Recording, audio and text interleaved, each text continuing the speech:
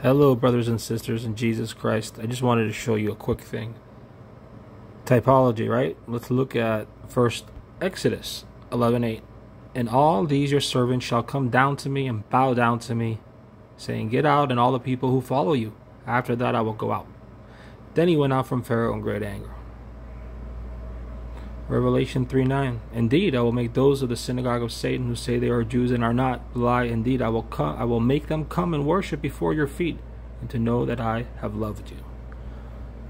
Exodus 11:8. And all these your servants shall come down to me and bow down to me, saying, Get out, and all the people who follow you. After that I will go out. And then he went out from Pharaoh in great anger. The typology is amazing because all the plagues in the book of Exodus are extremely similar to the plagues that are going to be encountered by the inhabitants of this earth during the 7 years of 7 years of judgment. Turning water to blood, frogs, lice or gnats, wild animals or flies, pestilence of livestock, boils, thunderstorm of hail and fire, locust, all of that is in Revelation. All of it. It's going to happen. I don't know if you've seen the news, but animals are getting more and more aggressive now. Otters are actually attacking people in the ocean. Alligator just dragged some old lady to her death here in Florida a couple of days ago. I mean, a bear animals are starting to attack. They're starting to just like the Bible said, prophecy is unfolding right before our eyes. And things are going to get very spiritual very fast. And that's what I wanted to warn you about. But just remember, guys, that because our Almighty God is for us, who can be against us? And what's the answer? Nobody. It's rough, it's hard, but remember, it's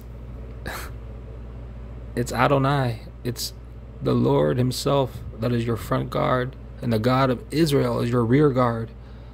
He's always there, even when you don't feel him, he's always there. And you always feel him. He loves you so very much. If anyone hears this and you're not saved, if you don't know what saved means, it means here on earth, after you die, there's only two places that you can go to, either heaven or hell, and it's for eternity. It's forever, and it's like a new life, basically. Think of the movie The Matrix, you know, where they were plugged out of the Matrix. Well, when you're born again into the kingdom of God, you're kind of like plugged out of the Matrix, you know, kind of. Father, Son, Holy Spirit, blessed Trinity, 3 in 1. Remember a 3-leaf clove, a 3-leaf shamrock, right? It's got 3 distinctive leaves, right? But it's all, 3 distinctive cloves, but it's all one leaf. So it is with the Father, Son, and the Holy Spirit, 3 in 1, the blessed Trinity. Love you all. Have a wonderful day. And I wanted to show you that this is why you need to pray over your children. And not only that, but you yourself, everyone, including we need to constantly read the Word of God instead of going to the internet. Because remember that AI is trying to rewrite the Bible, right? But remember what Revelation said? I think it's Revelation. Heavens and the earth will pass away, but my words by will no means pass away. And you got Newell from the WEF saying that AI is going to rewrite the Bible. Again, heavens and earth will pass away, but by no means will my words pass away. We're there, guys. We're there. I know we are.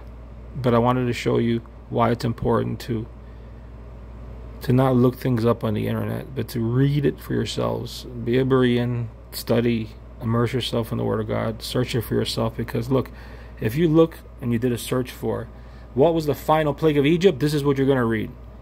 Archaeologists have always believed that the last plague, the death of the firstborn male, was caused by wheat infected with a fungus. Wow. I'm telling you guys. Hold on. Maranatha. Hold on. Maranatha. Yevarechecha Adonai v'yish merecha. Yair Adonai panav elecha v'ikunecha. Isa Adonai panav elecha v'yasem lecha shalom. The Lord bless you and keep you. All those who are listening to this, the Lord bless you and keep you. The Lord shine his face upon you and be gracious to you. The Lord lift up his presence or his countenance upon you and continue to give you his shalom. In the powerful name, the only name given from the heavens unto man unto which we can be saved, the name of Hashem Yeshua HaMashiach. HalleluYAH and Amen. Love you all. Maranatha.